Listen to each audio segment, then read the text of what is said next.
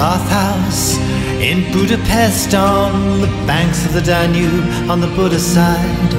They handed me my loincloth and ushered me inside to where the underground streams meet the old men so undressed in the old Turkish bathhouse in the old part of Budapest.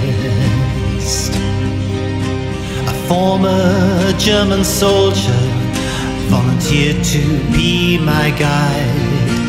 Seared by chamomile scented steam, he said, breathe, see, make your nose wide.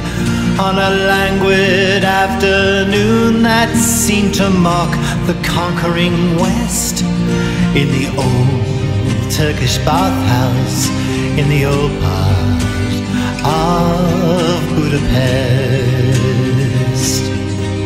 And the plunge bath was so frighteningly cold, and the old men seemed so strangely old, skin translucently thin, displaying the battles of old. And were these wounds of war or wounds of love in that fragile endurance of flesh? I searched for stories in the scars on the old men of Budapest. Then I laid back my head on the stone pillow of a stone ottoman bed and gazed up at the faint beams of light from the steamy dome over my head.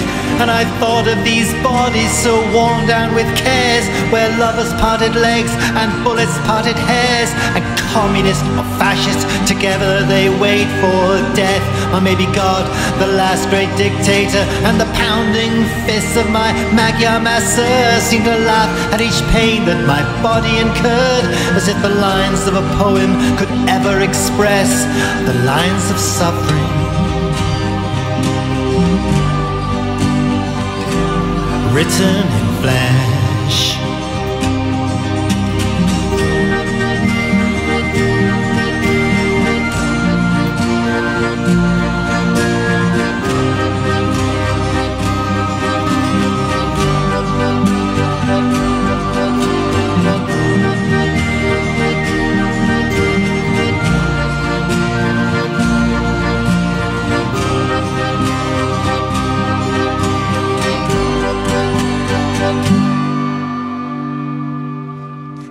Back on your houseboat in London, I was shaken awake by the incoming tide, dreaming of that day of maleness, like something had been washed away inside.